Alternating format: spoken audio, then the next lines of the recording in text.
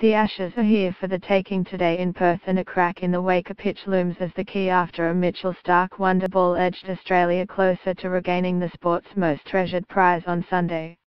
Steve Smith's men enter the fifth day of the third test within touching distance of taking an unassailable 3-0 series lead and reclaiming the Anglo-Australian bragging rights they surrendered with defeat on the last Ashes tour of England in 2015. Read more from Chris Barrett here. On the third day of batting, Steve Smith did rise again. Nor did Marsh the sun. But others kept their powerful faith, and Australia tumbled onwards towards victory and reclamation of the Ashes. As the day unfolded, the change of names gave no protection to the innocence of England. This turn of events was always probable.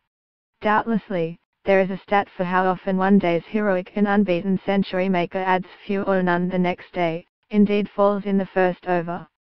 Steve Waugh at the SCG in 2003 is the most famous of many. It is Test cricket's new day syndrome. No 2 days are alike, the page always turns. It is what sets the game apart, you always have to come back. Because of this quirk, the opuses of Smith and Marsh were beheld by one crowd and saluted by another. Read Greg Baum's wrap of Day 4 here.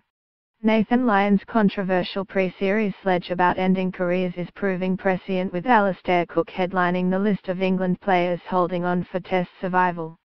The visitors' cultural issues will feature prominently in the English board's Ashes post-mortem, with coach Trevor Bayliss having already warned that players' futures are at stake. A match that Cook described as the biggest game of our lives has turned into a nightmare for the visitors, who need a miracle, or a deluge, to avoid surrendering the urn on Monday. Read more from Andrew W. here. When yet another Australian shot skated to the Waker boundary during the weekend's play, English fieldsmen responded with hearty hand clapping. This was merely the illusion of an outbreak of sportsmanship. The Englishmen were, in the current fashion, not applauding the batsman but encouraging the bowler.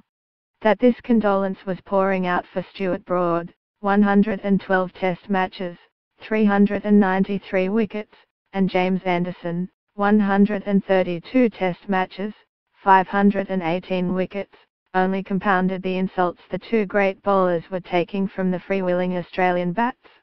These were not hard-striving new boys needing a pep-up. This was Anderson and Broad, Broad and Anderson. One tour too far. Images came to mind: Jeff Thomson in 1985, Mitchell Johnson in 2015, Andrew Flintoff in 2006/07. Even the best fast bowlers go on that long trip once too often. Read more from Malcolm Knox here.